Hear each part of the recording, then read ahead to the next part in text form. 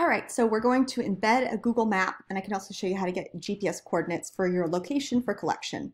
So first, I'm on Google Maps. So you can find wherever you are. I'm just going to pick Lake Houston, somewhere in Kingwood. Let's just say that I know that I drove to this street here, and I got out of the car, and then I picked up my sediment over here. So, or I got off the green belt, let's say.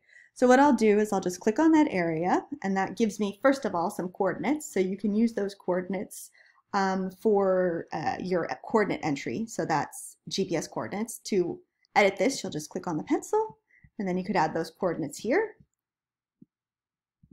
So clicked on it, and then I can just copy it. That's Control or Command copy is Command C, Control C, and then Command V or Control V to paste.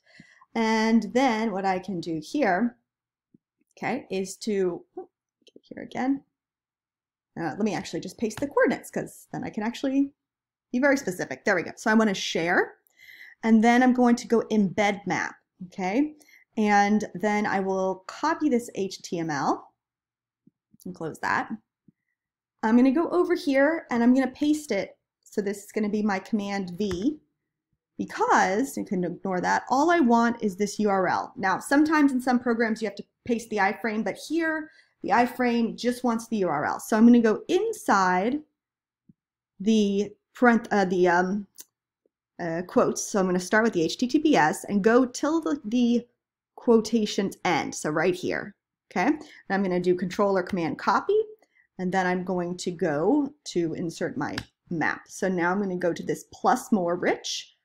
Then I go to this insert iframe. I'm going to paste Control V or Command V, my URL, iframe source URL. I'm going to choose 1,000 by 500. We'll see how that looks, and then I'll insert it.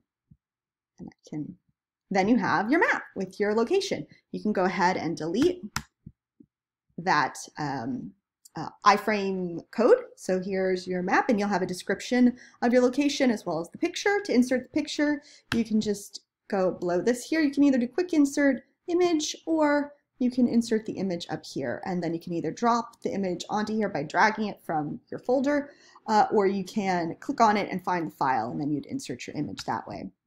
If you have a movie, you can upload it to YouTube. If you have a Gmail account, then you have a YouTube channel.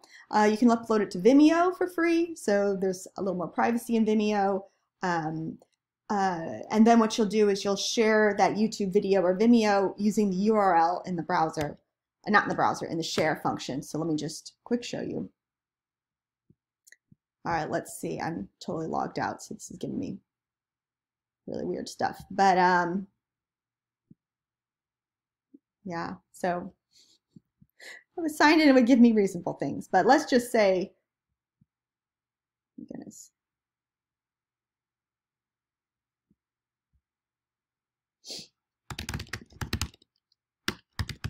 All right, let's just say I have this video here. I want to upload a fungi video. So I'm going to go to the video.